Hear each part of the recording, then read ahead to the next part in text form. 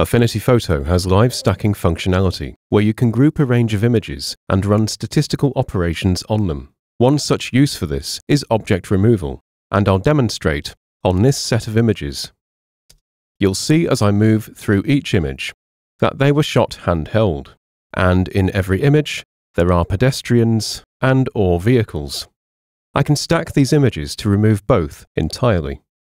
So, in Affinity Photo, I can perform image alignment and group the images into a live stack simultaneously by going to File, New Stack. On the dialog, I'll click Add and navigate to where my images are stored.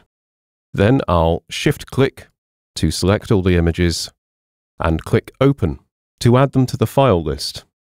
I want to leave Automatically Align Images checked, since my images were shot handheld, but if your own images were obtained locked off on a tripod, you can potentially disable this, which will speed up the stacking process. I'll click OK, and Photo will then align and stack the images into a single document. We will actually see the final result straight away, where all pedestrians and vehicles have been removed from the scene. This is because the live stack group we see here on the Layers panel is set to a median operator by default. I can click on the operator icon to change the operator, and we will instantly see the result on the document view.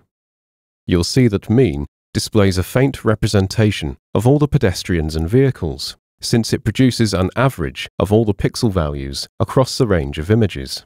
In comparison, median returns the middle value from the range of pixel values, which is beneficial for an object removal workflow, because we could have quite a range of bright and dark pixel values across the images.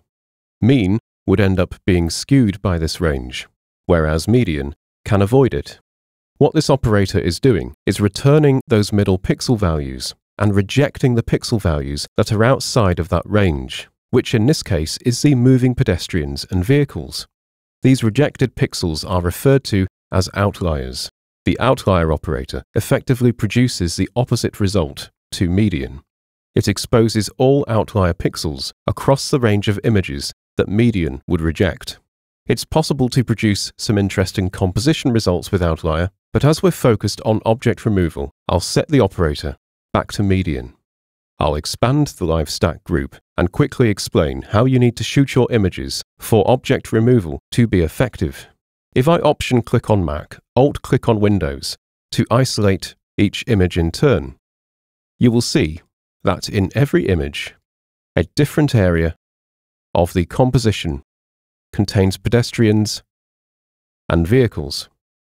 Crucially, however, where in one image an area might be occupied, that same area in several other images is unoccupied. The more images you have with that same area being unoccupied, the better your chances of producing a truly clean result. Median is the most resistant operator in statistics, but it still needs a sufficient dataset. So if I only had one or two images where this area was completely clear, for example, the final result would most likely have faint traces or smears of the pedestrian detail. So overall, median stacking is more useful for slightly populated scenes, as opposed to a largely populated scene, such as a huge crowd of people. With that in mind, I can exit isolation mode by clicking on the parent live stack group here. Then I might want to reintroduce one of the removed objects back into the scene. For example, if I isolate the top image layer, I might decide to bring this bus back in. The easiest way to achieve this is to duplicate the layer using Command J on Mac, Control J on Windows. Then drag it out of the live stack group and place it at the top of the layer stack. Now I'll add an empty mask to this layer to hide it completely. And I'll select the Paintbrush tool, go across to the Brushes panel, and on the masking category, I'll choose a large, soft, round brush. Then I'll make sure my active color is set to white and paint into the area where the bus is. Now I've inadvertently revealed some of the pedestrians, so I'll zoom in, use X on the keyboard, to switch to black, then paint back over this area to hide them again. And there we go. This was a video demonstrating how to quickly stack a series of images and remove objects from the scene, then mask back in any objects you wish to keep. I hope you found it useful, and thank you for watching.